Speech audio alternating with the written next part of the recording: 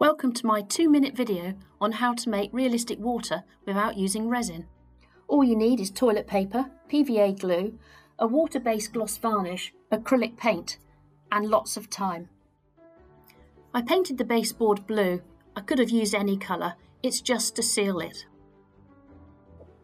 Place a single layer of toilet paper down and then dab on the watered-down PVA glue. Be generous with the glue because you don't want any dry patches. And do this at least 5 times so you've got a nice thick layer of toilet paper down.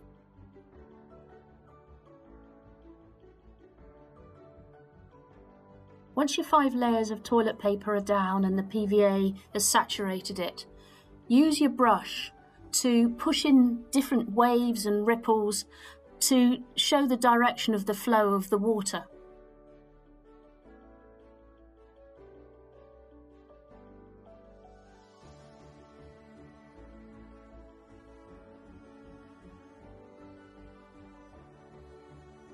Whilst the toilet paper and glue mix was still wet, I added in small pebbles and some sand mixed with grout.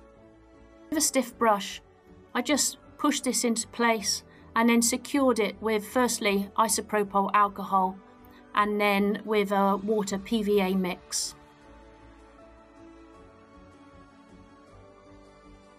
When everything is thoroughly dry, then it's okay to paint with acrylic paints, and I used a selection of blues and greens and browns to get the tones and the colours that I like.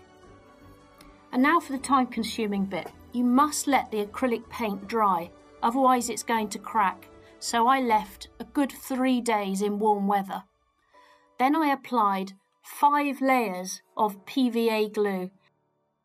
You must make sure each layer thoroughly dries before the next.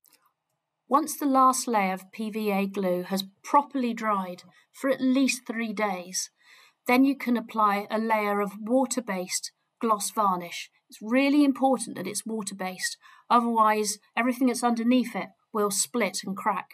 So go ahead and give it a try. Just remember, it takes lots of time, but the effect will be really worth it. If you've enjoyed this video, please subscribe